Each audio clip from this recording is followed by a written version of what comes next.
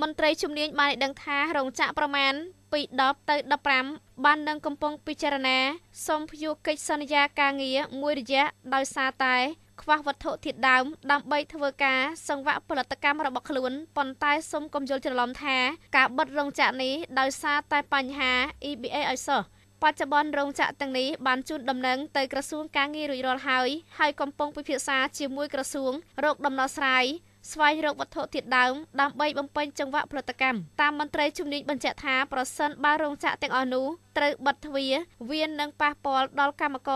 ការនីរោងចក្រប្រមាណ6000ទៅ8000នាក់ឯណោះលោកហេងសួរអ្នកនាំពាក្យក្រសួងការងារត្រូវបានដកស្រង់សម្ដីយកមកចុះផ្សាយដោយលោកបានបញ្ជាក់ថាការខ្វះវត្ថុធាតុដើមដើម្បីដំណើរការសង្វាក់ផលិតកម្មរោងចក្រគឺជាក្តីបារម្ភដ៏ធំមួយសម្រាប់វិស័យកាត់ដេរនៅកម្ពុជាហើយប្រសិនបើរោងចក្រនៅប្រទេសចិននៅតែផ្អាកមិនដំណើរការគេរំពឹងថានឹងមានរោងចក្រមួយចំនួននឹងសុំព្យួរឬបិទមិនដំណើរការនៅអំឡុងពាក់កណ្ដាលខែមីនានិងខែមេសាខាងមុខនេះប៉ុន្តែលោកថាបច្ចុប្បន្ននេះរោងចក្រនីមួយៗនៅមានស្តុកសាច់ក្រណាត់និងវត្ថុធាតុដើមសម្រាប់ដំណើរការផលិតដល់ចុងខែ2ឬមួយសប្តាហ៍ទី3នៃខែ3ខាងមុខនេះប្រសិនជាដំណើរការសង្វាក់ផលិតកម្មនៅចិនបានដំណើរការជាធម្មតាវិញក្នុងសប្តាហ៍ក្រោយឬយ៉ាងយូរនៅសប្តាហ៍មួយទៀតនោះយើងមិនរំពឹងថានឹងមានបញ្ហាធ្ងន់ធ្ងរសម្រាប់រោងចក្រទាំងឡាយនៅកម្ពុជានោះទេអ្នកនាំពាក្យរូបនេះអះអាងថាបញ្ហាកង្វះខាតនៅវត្ថុធាតុដើមសម្រាប់ផលិតទៅជាផលិតផល